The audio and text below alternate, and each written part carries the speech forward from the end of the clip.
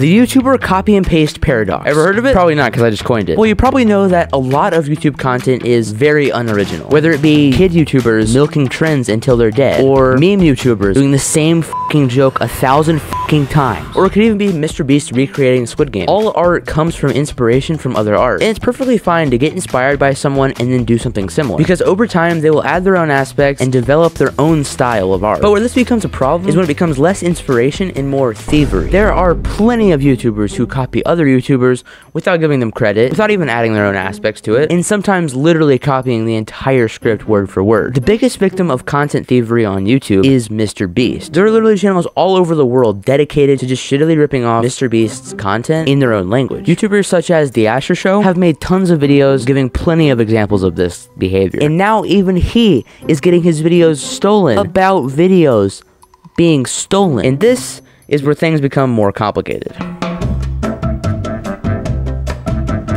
Now, what is a paradox and why do I call it that? Well, a paradox is a never-ending cycle, or it can also be described as something that contradicts itself. I call this YouTube content thievery a paradox because it starts out with an original video, then someone steals the video, and then someone like The Asher Show makes a video about these people that are stealing content, and now someone takes his video about people who take videos. And now I'm here making a video about a video stolen about stolen videos,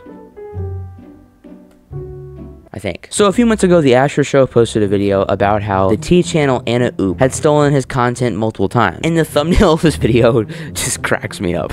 Like, if this thumbnail perfectly describes the cycle or paradox that I'm referring to. For a lot of times, the videos that were being copied were about people who copy content. It just seems like so contradictory. This video shows how money and content farms can get in the way of actual creativity. It's really unfortunate that these people take for the sake of money. It's understandable, but at the very least, credit who you're taking inspiration or copying from. It's not very hard. As I mentioned earlier, Mr. Beast is a huge victim of this. There are literally channels all over the world that take his video's concept, thumbnail, and then basically just shittily recreate it in their own language, because those people don't know Mr. Beast, and Mr. Beast knows how to reach people. So them just taking his content and creating it for people who don't know who he is just going to give them views, because it just makes sense that it would. And they're basically bringing Mr. Beast content to them. But if you're a Mr. Beast stan like I am, wait, hold on. If you're a Mr. Beast stan like I am, you would know that Mr. Beast recently started to dub his content on his main channel in other languages. And once Mr. Beast reaches those audiences that these people previously were dominating in, they're gonna be screwed. Yay. And Mr. Beast is inevitably going to completely obliterate their content, because Mr. Beast videos are just objectively better videos. And he obviously knows what he's doing more than these people do. And oh my god, he is going to grow so much. He's already grown so much, 150 million subscribers. Over the next few years, he's gonna like triple that at least, dude. Like, going to literally, he's been going like this, he's gonna go like this. Gonna be wild. Anyways, sorry for nerding out on you guys. This type of content thievery is super common on YouTube. And hell, even I've had my content stolen. I'm not even a big YouTuber. At least not yet. You should change that by clicking that freaking subscribe button.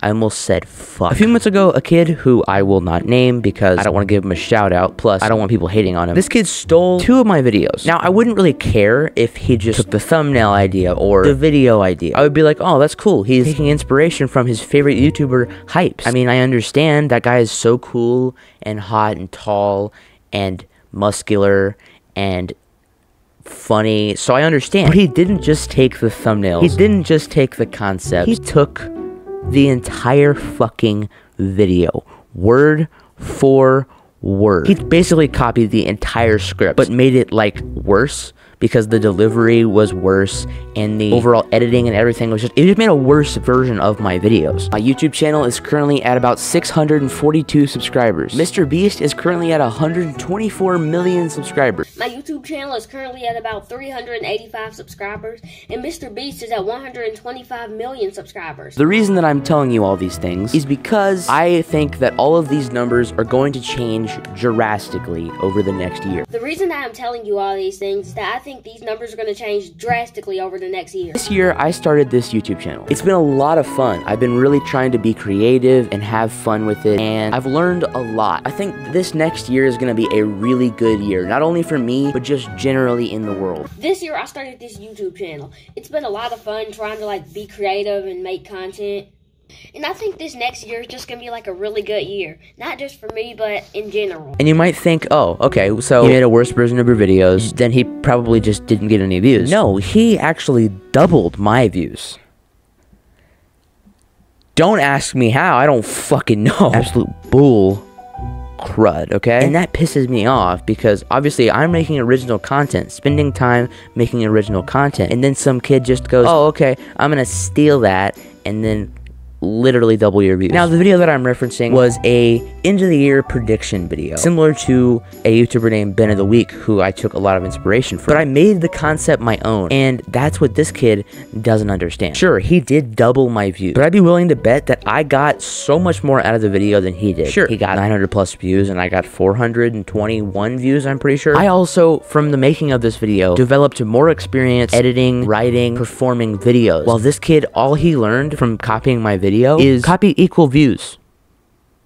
Do more. Not good, okay? Not good. He's obviously prioritizing metrics and numbers over actually creatively expressing himself. It's been a lot of fun trying to like be creative and make content. He seems pretty young, so I don't want to say he's a bad dude or he has got no potential. He's got some potential. If he were to make his own original content at such a young age, I do actually think that he could go somewhere on YouTube. Also, don't ask me how, but this kid somehow has 2.4 thousand subscribers. I have 1.2 thousand.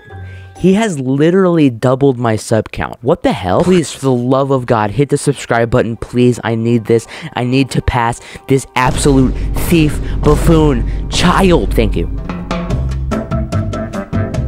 I do actually have hope that the next generation of content creators are going to bring back the original content that we all so desperately want to see. YouTubers such as Mac and Colt Kirwan, among others, have made some really impactful and original videos. And the performance of these videos show that there is totally an audience for this type of content. Mac's video about living his life for 100 hours controlled by AI was genuinely like the best YouTube video that I've ever seen. And while the concept is not the most original thing, the format and editing and storytelling is absolutely phenomenal. It literally felt like a movie, but it still had the YouTube qualities that I love so much. Like, it feels personal and real, but also so professional and good. These new wave YouTubers have been creating content that is better than anything else on the platform. And with the rise of things like AI, I really see people becoming way less interested in the highly optimized and robotic feeling content and becoming more interested in getting a more personal relationship and being told an actual impactful story. I really think this new generation might bring YouTube